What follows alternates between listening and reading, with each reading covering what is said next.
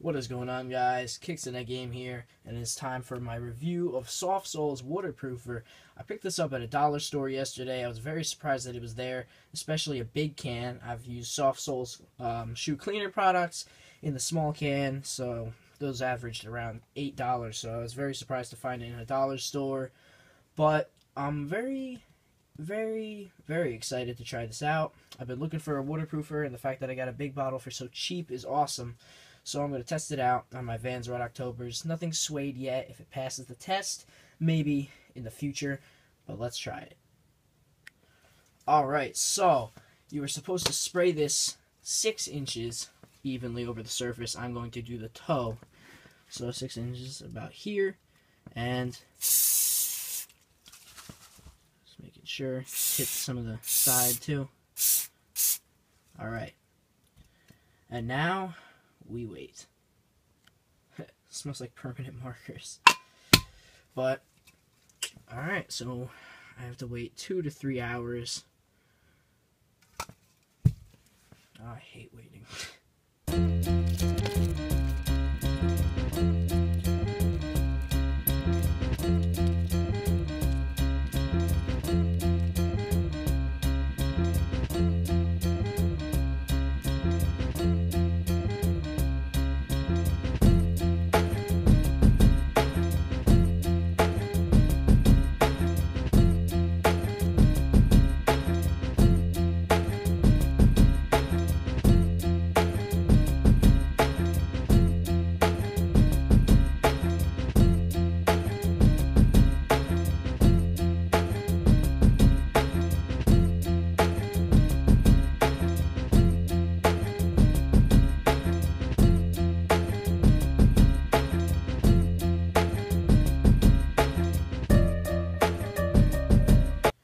Alright, I am back. I have allowed the product to sit for a bit.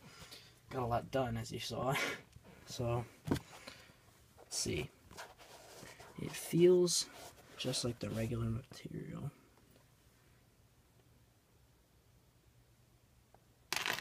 And hell, it is waterproof. Look at that.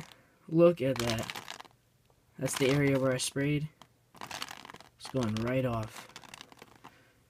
That is awesome. That's the area I missed. But as you can see, great water resistant. I hit the side too, right? There you go, folks. Honestly, I didn't even sit that for 2 hours. So, wow. Alright, guys, there you have it.